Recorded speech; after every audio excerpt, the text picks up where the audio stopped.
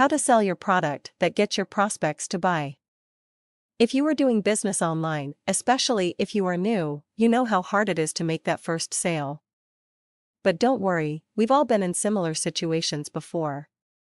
And the good news now is that you don't have to spend as much time learning about this stuff, because you can learn from those who have gone ahead of you. Here are a few pro tips that can help you bring in sales for your online business. In your sales copy, create headlines that grab the attention of your prospects. Your headlines should be attractive to your target market. Don't worry about not being able to catch the attention of those not in your market, because you are not after them.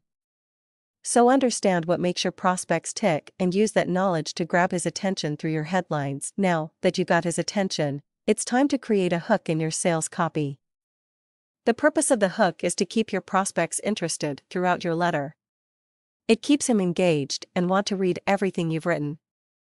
You definitely don't want to lose him along the way. That's why it's also important to keep your story interesting at every point. Then it's time to make your sales pitch.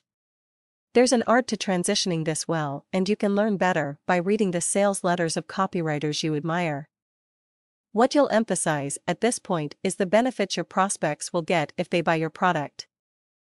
Don't be too focused on the features of your product, it won't work. Focus on what your product does to your customer and how it makes them feel better, makes life easier for them, gives them more time to do the things they love, etc. Next, don't forget to add in bonuses or incentives that will make your prospects act now, instead of later. Bundle in high-quality premiums so that it will truly become an irresistible offer that your prospects will find hard to ignore or say no to.